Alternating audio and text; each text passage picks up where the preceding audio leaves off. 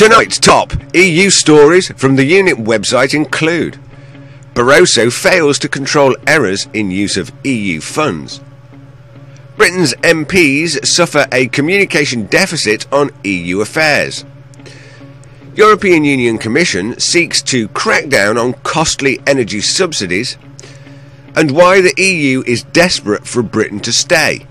Plus, tobacco and related products, manufacture, presentation and sale, approximation of member states' legislation. I'm Rick Timmis, and this is the Unit Nightly News.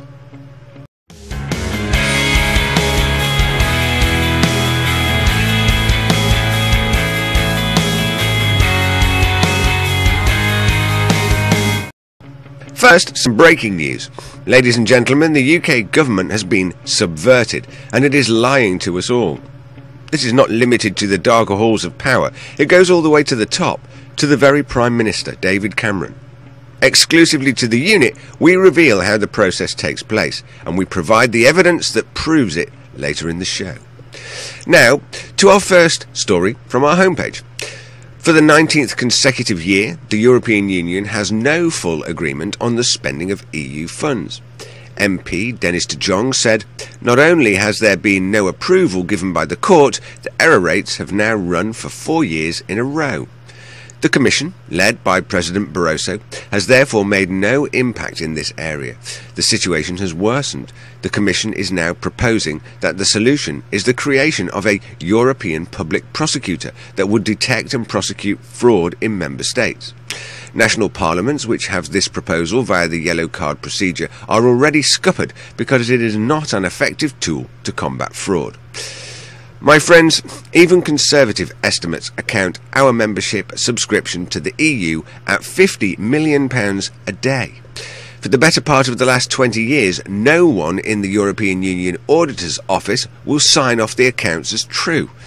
Can you imagine trying to present such a shamble of records to the UK Tax Office or Companies House? Your business would be investigated forthwith.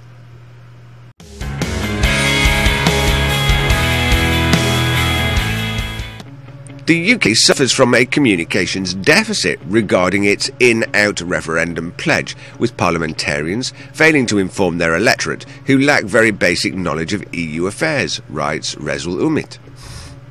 When James Wharton, the backbench Conservative MP for Stockton South, proposed a legislation leading to a referendum on the membership of the United Kingdom to the European Union, against the wishes of the Prime Minister, he must have envisaged some problems on the way with this move. However, the question proposed for the referendum shows that he did not expect the latest problem arising due to the communication deficit in EU affairs. The UK, as a member state, reconsiders its membership status to the EU. Prime Minister David Cameron promises an in-out referendum by the end of 2017, subject to political conditions.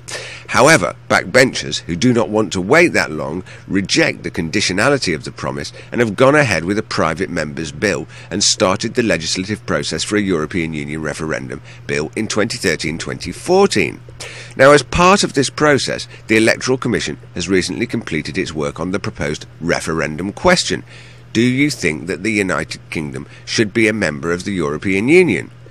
Well, having interviewed numerous members of British society to find out whether the question is clear and impartial, the Commission has observed that not everyone is aware of the fact that the UK is already a member of the EU. More on the sleeping sheeple of Britain later in the show.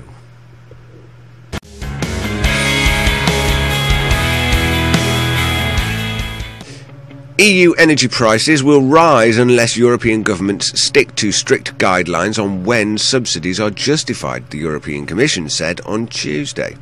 Following intense political debate and a storm of protest over energy prices, the Commission, the EU's executive arm, is revising rules to guide the European Union's 28 member states.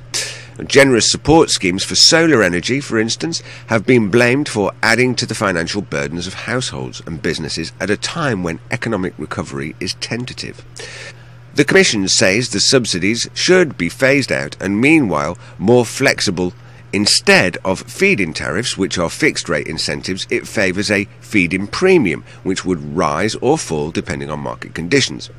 The ultimate aim of the market is to deliver secure and affordable energy for our citizens and businesses. And whichever way the legislation swings, we feel confident that the price of energy in the UK will simply just get higher.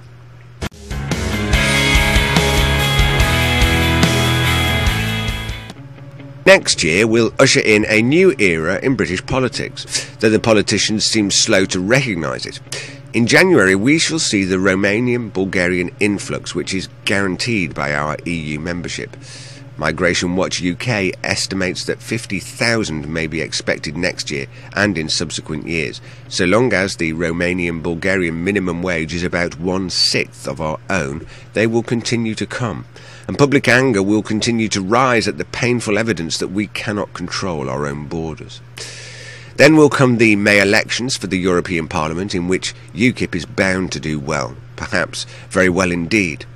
Westminster politicians are coming to fear the worst. Opinion polls regularly show UKIP ahead of the Lib Dems, who look an increasingly lost cause. All three main parties may soon be contemplating various local deals with UKIP, which, so far, UKIP have ruled as out of the question.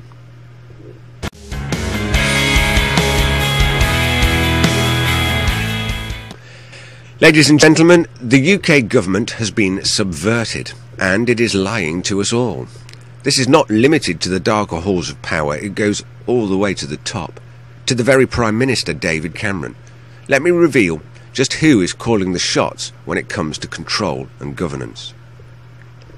In June this year, our research team revealed an amendment to EU legislation with regard to plain packaging on tobacco products, including cigarettes. Through corporate lobbying, the EU directive to enforce plain packaging on all cigarettes across the EU was dropped from the EU directive. Now, news articles reported in July said, UK Prime Minister David Cameron has decided to shelve the introduction of plain packaging of cigarettes. UK government ministers and Chairman Cameron had been dutifully following the EU directive. Now, with that EU announcement, the UK coalition government changed its position and went to press with a statement saying it would no longer be going ahead with the plain packaging proposals. Well, this morning I heard on the news that our slippery diplomat, King David of Camberwick, has had his strings pulled once more. Here is the article released this morning by Sky News. David Cameron is set to be accused of a major U-turn over the introduction of plain packaging of cigarettes. Now, the government is poised to announce it is now pressing ahead with the measure aimed at making smoking less attractive to youngsters. Well, our research team reported on the 7th of November in our legislation section that the European Union had changed the directive once again, as the European courts had upheld the directive despite challenges from the global tobacco industry. So now we're all expected to believe, after last night's interview with the BBC, that David Cameron can and will renegotiate Britain's relationship with the EU, and that, provided we vote him into power at the next election, he will give us a referendum. How can we possibly believe him? Mr. Cameron has shown that he cannot even control legislation and governance over cigarette packaging. To think that something so small can be dictated at EU level and nation-state ministers waft to the EU's tune like damp reeds in the breeze. Folks, we are at a crisis. Through deception, treachery and greed, our political class have subverted the governance of Britain, all but wiped out our sovereignty and kept all but a few of us asleep at the wheel whilst they do it. Now let me remind you of the briefing given to UK government ministers back in 1973 by the UK Foreign and Commonwealth Office. In document 1048 it reads, "After entry there would be a major responsibility on Her Majesty's government and on all political parties not to exacerbate public concern by attributing unpopular measures or unfavourable economic developments to the remote and unmanageable workings of the community." The community in that statement is the European Economic Community, what we now call the European Union, and what it is stating quite clearly is that British politicians and government should lie to the people of Britain in order to maintain the assimilation of Britain into Europe. So much for our freedom and democracy. What a high price our forefathers paid in 2 world wars to protect our freedoms and rights to self-governance. What a terrible tragedy that those we have elected to represent us have given away our country for a handful of magic beans.